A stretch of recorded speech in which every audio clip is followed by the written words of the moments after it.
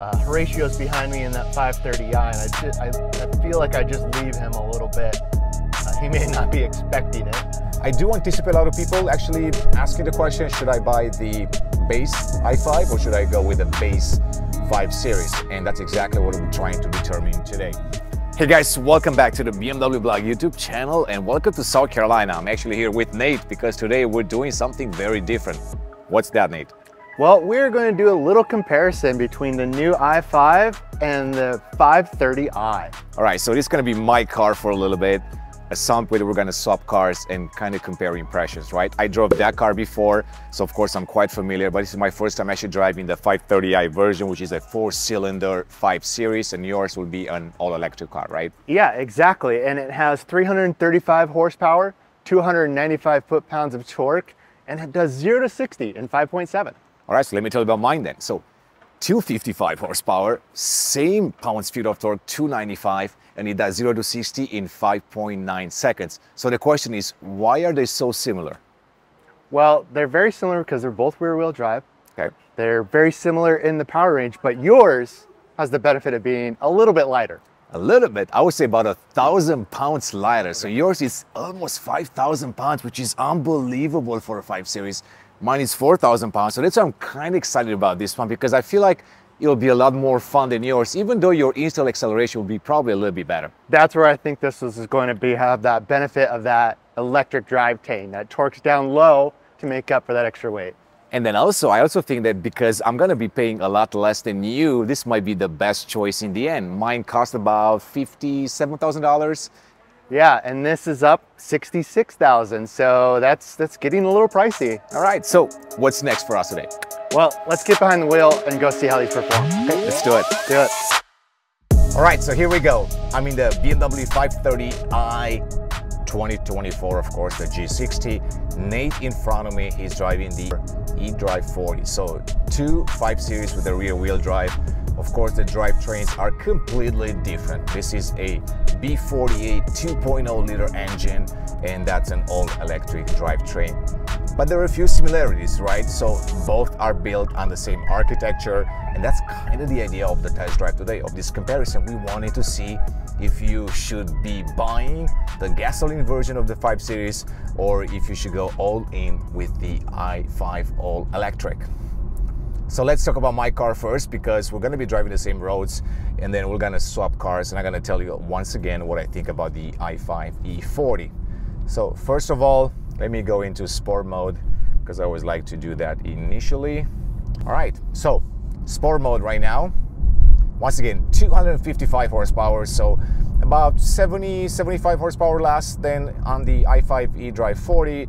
Same pounds-feet of torque, 295. This car, it's about 0.2 seconds slower than the i5, so 5.9 seconds, but it's actually about 1,000 pounds lighter.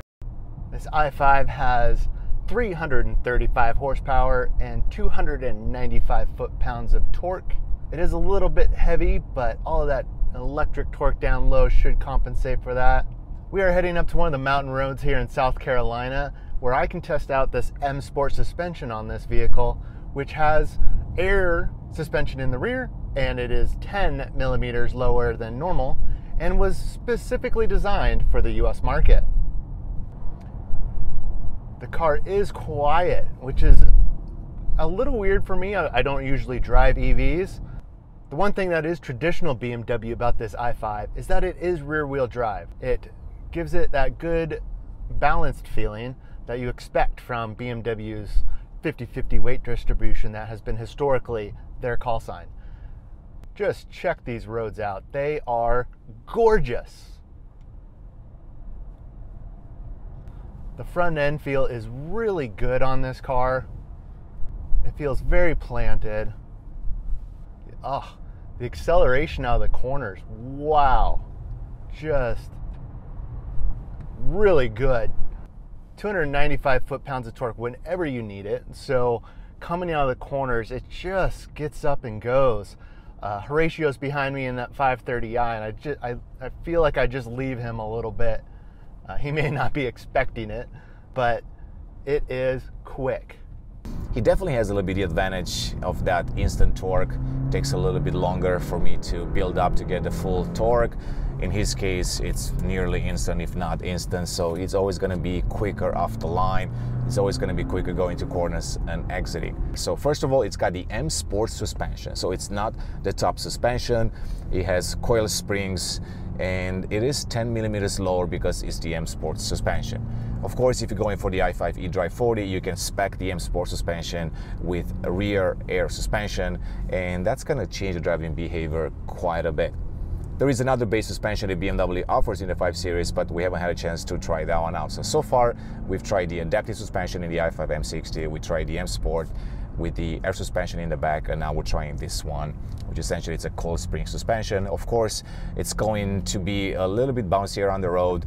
The air suspension really does well, especially if you're going over imperfect roads, over maybe bumps and all of that. Now, turning in, actually, the car, despite being quite heavy, it is quite nimble. I mean, honestly, I don't get a lot of body roll. The chassis is quite stiff, actually.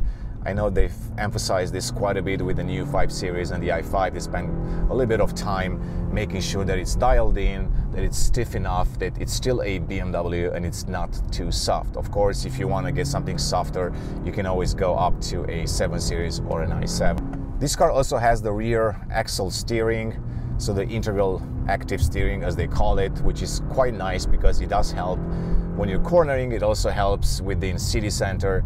So if you're driving at low speeds, you will be able to maneuver the car a lot easier. I've talked about this in the past quite a bit.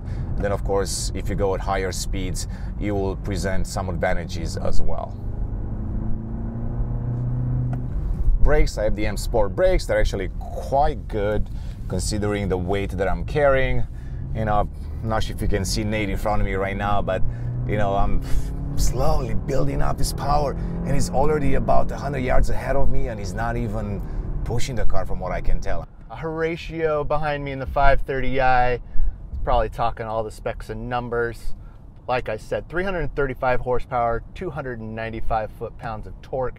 0 to 60 at 5.7, which isn't the fastest electric vehicle out there, but it doesn't feel like that when I'm up on these mountain roads. Like I was saying there, it just loves to get up and out of the corners. Absolutely gorgeous here. Wow, what a view.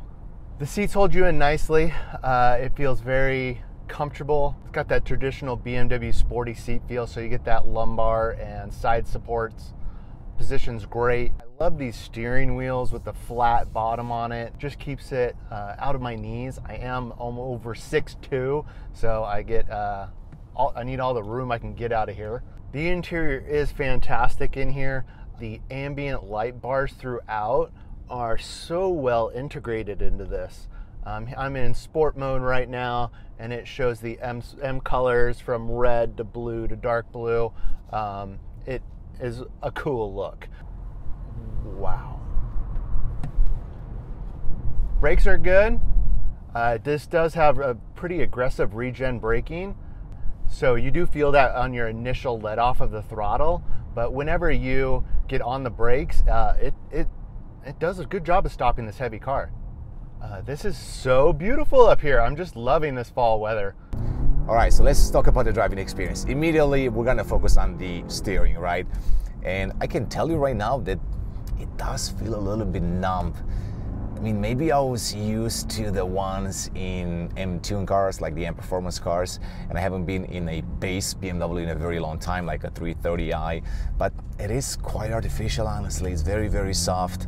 Of course, it's a 5 Series, so it's not supposed to be a very sporty car, but nonetheless, I do miss that BMW steering feedback, especially when you're cornering it here, right? You want to be as precise as possible. I'm going through some nice twists here. I'm following Nate in front of me. The M Sport suspension's really good.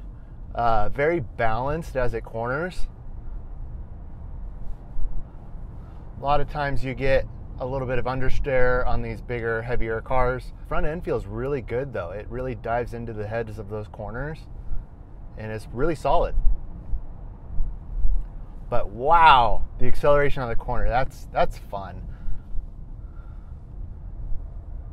And that quiet, just so quiet. All right, so let me talk about the engine a little bit, because this engine has been used in a lot of new BMWs and older one as well. It's the B48. It's the very same engine that can be down-tuned, can be tuned up, and essentially you can use it in different applications and of course in different cars.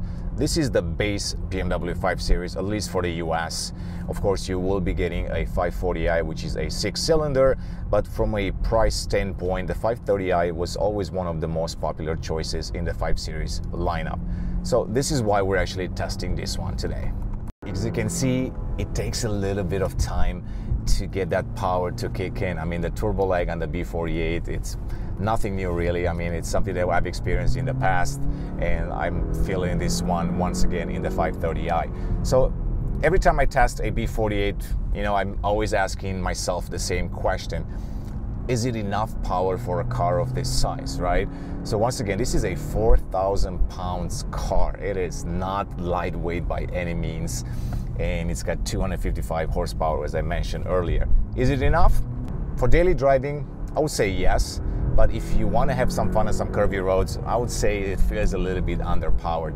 Of course, if you're keeping the car revved up, as you might be able to hear this, and also being all in the M Sport setting, then you might be getting a little bit more fun out of the car. Engine sound, once again, 2.0 liter twin turbo, it's not going to be that exciting. And if you want to get a lot more sound out of your car, then you should probably wait for the 540i with the 6-cylinder B58, which I just drove earlier today in the X550e. But overall, this car is not meant to be a track weapon, a track warrior, or even a weekend fun car, if you like. The torque curve is very linear, which is nice. So as I apply just a little throttle, you know, it doesn't feel like it's jumping out of its shoes. It's very much a linear throttle response. A lot of times in electric vehicles, these become kind of on-off switches, and this is definitely gives you a full throttle feel. So, of course, by now you might be wondering, are you crazy? Why are you comparing the two cars? I mean, they're very, very different. And we've said it in the intro video because a lot of people don't really care about the drivetrain choice. They might be wondering, what's the performance of the car? What's the price point? And I would say the price point will be the main driver when it comes to buying a BMW these days, right? You're always looking to get the best deal on a car. You're always looking for the cheapest car. And clearly the 530i is the cheaper version when it comes to the two. I think it's about 9,000 cheaper than the base i5 E40. So I do anticipate a lot of people actually asking the question, should I buy the base i5 or should I go with the base 5 Series? And that's exactly what we're trying to determine today. When I'm going to swap into the other car, I'm going to be able to tell you what it feels like, especially on this loop, because we're going to turn around and do exactly the same loop. So it'll be an apples to apples comparison. So I don't have the weight figure in front of me compared to the G30 530i, but I'm assuming because the car is just slightly bigger than the previous one, it might be a little bit heavier, probably not by much, but I'll make sure to leave that on the screen so we have a fair comparison. Overall, I feel like the cars, they're quite similar. I mean, I drove a 530i recently actually, and it kind of feels the same way. It has the same engine, and there isn't much of a difference when it comes to that. Of course, styling and all of that, they are extremely, extremely different, and I don't think we're gonna focus too much on the design today because we've touched on that quite a bit. We just kind of wanted to really focus on the driving experience. So let me change the My modes. Let me go into the efficient mode, and of course, I can sense immediately the car changing its attitude. It's a lot softer. It feels like there is a lot less power, and the overall car is just not as stiff as in the M Sport mode. Of course, this is nothing new. I've talked about this quite a bit in the past. So if you just want to cruise, I would say this is the perfect setting. It's a very comfy ride. You are getting a lot more body roll. So if you travel with somebody in the back, maybe you would like a stiffer car than this one. I mean, the body roll, it's definitely there. I do like the side support, the bolster support from the seats. I've always said that BMW does some really, really great M Sport seats. I wish we had the same seats in the BMW iX. That's kind of the only thing that I'm lacking in that car. But enough with the comfy ride. How about we go into Sport, because that's what BMWs are really all about. Sport, let me do a little bit of configuration here. So everything it's in Sport, Sport Plus. How about we do Sport Plus? Everything Sport Plus. let's not do DSC off because you can get in trouble quickly here. And then here we go. The M Sport suspension is definitely coming into play up here. This car feels so balanced. We got a tight one here. Let's see how she goes around it. Yeah, that is nice, really nice. One thing I personally don't like about with some of these newer vehicles is I do sit really low in this big car. Like I said, I'm 6'2", yet the hood feels like it's almost at my eye line. The one downside though to having a sportier EV vehicle is when I left our home base at the Grand Bohemian, it said I had 211 miles of range. I've gone maybe 10 miles now or so, and I'm at 176. So when you do get into that throttle, it does eat up the mileage quite a bit. Now, day-to-day driving, you know, when you wake up with a full charge every day because you're charging in your garage, not a big deal. But if you want to go do a long road trip, that's something that you'll have to take into account. Now, with the 530i that Horatio's driving behind me, you don't have to do that. But let's push the car a little bit to see what it can do. So maybe you're able to see from the footage. You can see nice turning into the corner. You know, steering, not too bad. You know, decent feedback right there. And of course, it takes a little bit of time to build up going up the hill. Another nice twisty right here, turning in quite nicely actually. Of course, body roll still there. But let's push the car a little bit more, then I'm gonna change. Maybe you might have seen there was a little bit of a rear wheel spin right there. I mean, that's why I enjoy the rear wheel drive BMWs more than the X-Drives, because you get a little bit more play in the back. If you keep the nanny controls on, nothing's gonna happen, especially because I'm running on performance tires and they're quite sticky. So that's the nice part about this one. But yeah, that's why I kind of wanted to test this one. They asked me earlier, do you want the 530i with the rear wheel drive? Do you want the X-Drive? And I said, you know, just give me the rear wheel drive because I want to have some fun. I want to, you know, spin that rear if I can. I'm gonna try not to do it too much. I mean, of course I can turn off the DSC, but I feel like this might not be the wisest thing to do today. It's quite dangerous here. This car is a lot of fun. That instant torque of the electric motors, the M Sport suspension, all work together to make this feel very lively and a very fun car. That's the thing with the i5, if I remember correctly. When you go into the corner, you can actually exit quite quickly out of it. This one takes a little bit of time. You always got to downshift to make sure that the car is really revved up in order to give you that power immediately. So this is why I feel like I'm going to have a lot more fun with the i5, to be honest. Now, will I like it over the traditional 530i? I don't know. But I am here to find out. So I'm going to swap with Horatio really quick and see how it feels. All right, so we're going to do one more push here on these roads, and then I'm going to swap cars with Nate. And I want to see what he thinks about this one, because honestly, we haven't scripted this one. So I'm probably going to have a completely different review than he has. I'm focusing more on the technical details. I'm kind of curious to see what he thinks about this car in his own terms. So nothing was scripted. We didn't agree beforehand on what should we cover. We said, let's just get behind the wheel and kind of see how different they are or how similar they are. And that's exactly what we plan on doing. So with that being said, let me find a nice exit point here. We can park the car and then I'll swap out. I'll go back to the i5 because I drove the i5 in Portugal. So I'm quite experienced with the car by now. I know the roads around here too, so I have a feeling I'm gonna have a little bit of fun with that one. I am now in the 530i rear wheel drive, and pretty much feels the same right off the bat. Same seating position, same similar interior, but right there, instantly, that little downshift it has to do to get going out of the corners. Much different than the i5 behind me, where it was just instantaneous out of those corners. I mean, the i5 eDrive 40, so rear wheel drive, all electric 5 Series. Oh, let me tell you, this is so good, so much fun. I mean, look at that instant torque. I mean, I'm in Nate's butt immediately. I mean, he has no chance. So once again, this is one of the main advantages of electric cars, right? They might not have a lot of soul because they don't have a lot of noise. Of course, that car doesn't sound too great either, you know, especially with the B48. The B58 will be a different story, so you're not losing too much when it comes to that, but you are gaining quite a bit, especially when it comes to the acceleration. I mean, of course, granted, this one has, you know, 75 more horsepower, so that makes a difference. Same torque though, but it's really the instant torque, the instant acceleration that makes a huge difference. Not just on these roads, because of course, this is not something that you do every day, especially not us.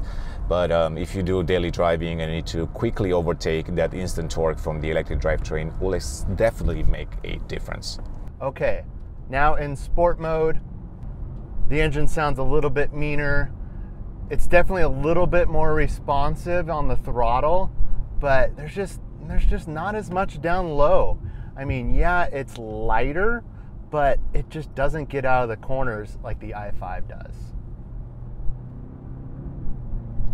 Just feels a bit slow in this, and it just, yeah, that's the big difference, is acceleration out of corners.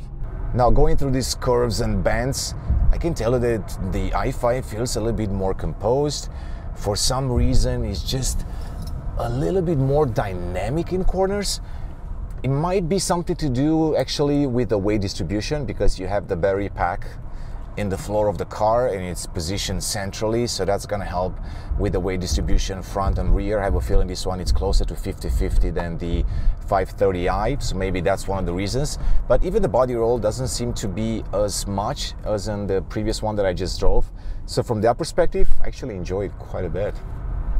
Though without the M Sport suspension, it still feels really good on this, and that's probably due to it being quite a bit lighter than the i5. So the only really drawback I see immediately is that out of corner acceleration. This is fine for day-to-day driving, but loses a little bit of that fun. The downshift sounds really nice though. It still handles really well. A lot of front end feel. It does get a little pushy maybe, but at a entry level to the 5 Series, that's just usually a little bit safer. But I'm also not really pushing it that hard. We are out on public roads, and I don't want to do that. So we're having fun, but in a smart way. The brakes do feel nice though. And yeah, just, it's got to wind up so much to get out of the corners.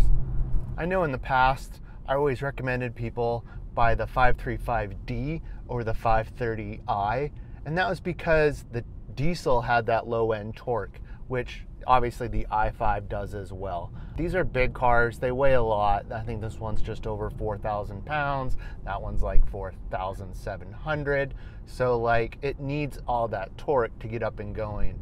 And this 530i just doesn't seem to have enough of it at that low end RPMs to feel like a BMW should. I feel like this is something that you would look to buy if you're just looking to commute more often, not really caring too much about the performance of high-spirited driving, mountain roads like what we're on today. If you want just a comfortable commuter, long-distance road car, this is a good choice. That's where this shines, is those long-distance road trips. Then you don't have to worry about charging. You'll probably get better fuel economy because of the smaller engine. This is definitely the choice if you're doing a lot of driving. If I wanted to stay with the gas vehicle, I would definitely step up in the model lineup. 530i is just more, it just feels more, I feel terrible saying this about a BMW, but just a little bit more of a commuter car. It corners very well, it's very balanced, but that lack of low-end torque is just, it's Achilles heel. All right, so before I wrap up this one and I get together with Nate to share our impressions of the two cars, let's do a little bit more dynamic driving. So even turning in, I feel like you're getting more confidence from the i5 eDrive 40. It just makes you feel like the better driver, the faster driver. It actually makes me feel like I could just get behind the wheel and go fast immediately. Well, with the other car, there was a lot more work to be done inside the car, if that makes sense. With this one, it's kind of effortless to drive fast. Of course, that's kind of the nature of a lot of the EVs. And what I like about the BMW EVs also, it's that it's not all about straight line acceleration. They still pay attention quite a bit to lateral dynamics, lateral driving, and especially that feel that you're getting from your car, because you don't just want to be fast in a straight line, right? I mean, a lot of EVs can do that. Even a Golf car can go quite fast in a straight line. But it's also about the driving dynamics, and if the car puts a smile on your face, and I've said it before in Portugal, the i5 definitely does. I did enjoy the i5 M60 quite a bit, of course, a lot more powerful, but I did have more fun with the rear-wheel drive i5 because you can spin the rear wheels a lot more. It doesn't have the grip that the i5 M60 xDrive has, and from a price point, of course, this one seems to be the better value. So if you don't need nearly 600 horsepower, and if you don't want a gasoline engine, especially a 4-cylinder, then I would say the i5 eDrive 40 might be the best in the BMW i5 lineup so far, the best in the 5 Series lineup. Of course, I have yet to drive the 540i. There is also a 550xe, I believe, which is the plug-in hybrid version. It's also a 6-cylinder with the electric motor combined, so I'll have a chance to drive that and see how it compares to all of them. I've quite an experience right now with the cars. I mean, I spent so much time with the i5 lately, so I'll be able to give you a more educated answer at that time. But for now, this was a quick comparison in between the i5 eDrive 40 and the 530i. We're gonna pull up here somewhere, we're gonna put a car side by side, and then we're gonna tell you what we think and which one is our favorite. So don't go anywhere. All right, Nate, so we're back. We drove the i5 eDrive 40, 530i rear-wheel drive. Which one is your favorite? You know, it's a tough call. I do really enjoy the new 5 Series. It looks great. They drive great.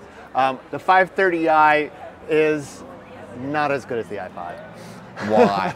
It's just not. It was immediately apparent as soon as I got in that when you go to apply the accelerator, there's just a little bit of lag. You know, it just does that instantaneous torque of the i5 made just all the difference in the world. All right, so I kind of feel the same way, honestly. I feel like 255 horsepower is just not enough for a car of this size. There's definitely turbo lag there, and you might not notice it if you drive daily, maybe in daily traffic, but if you try to corner and go quite spirited driving, then you will definitely notice. I mean, it's a big car, it's quite heavy, even at 4,000 pounds, it is a heavy car. So that was my impression. I know we haven't talked about that clearly, you know, and you will see it in the video. Basically, when you edit the video, that's exactly what I just said. And I feel like I was having a lot more fun with the i5 eDrive 40. It's a rear-wheel drive, so that makes it even more exciting because you get a little bit of a tail spin there. It's just fun to have that instant torque, constantly push, and especially on those roads, right? I mean, especially nice curvy roads. It's nice to go fast in them, exit fast. You know, that's the beauty of this electric car, right? You can exit quickly out of the corner. You don't need to wait for that power band to build up or the torque and all of that. And the great thing about it is the M Sport suspension really kind of ties it all together because all that extra weight, it didn't really feel like it in the corners, you know? It still handled very well, a lot of front end feel, and performed really great. It's exactly what I was saying in my review of it. Is it's more along the lines of someone who's needing a work vehicle and driving all the time, maybe some of those road warriors. Therefore, they don't have to stop and charge up. They're not worried about that torque and the performance through the corners. Absolutely. They just want a good, comfortable car that gets good fuel economy. So that's why I picked the i5, Horatio. What was your choice, though? I mean, clearly, I already said it, the i5 eDrive 40. Mostly because, you know, it's a lot more fun to drive. I would only pick the 530i because of the price point. It's about $9,000 cheaper, which makes a difference in many cases.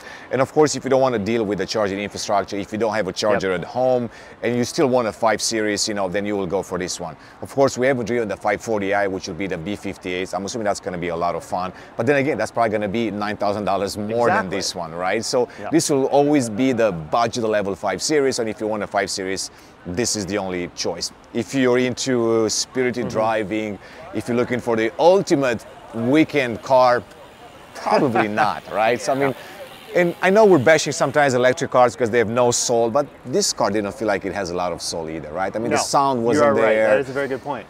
Felt underpowered and all of that, so absolutely the i5 eDrive 40. Yep, I'm with you. All right, Nate, so what's next for us? Well, we got something special tomorrow. We'll be at the BMW Performance Center, and we will be driving the i5 M60 on track. which is shocking to me because every time I ask BMW to give me an electric car to go on track, they always say, maybe not. And of course, for one single reason, because if you put any electric car on track, that electric range, it's not gonna work out too well for the car. So I'm actually hoping they're gonna let us drive the car as long as we want. So we're not gonna be limited to a few laps. Yep. And we wanna see really, if you push it hard, how much actually you're gonna lose out of that battery pack. So I'm ready. that's next for us. You guys make sure to subscribe, stay tuned. We have a lot of content coming up from this particular trip. And then we're gonna do some XM driving and all of that. So there is quite a bit. There's a lot of cars to go through. As always, thanks for watching, guys. We'll see you in the next one.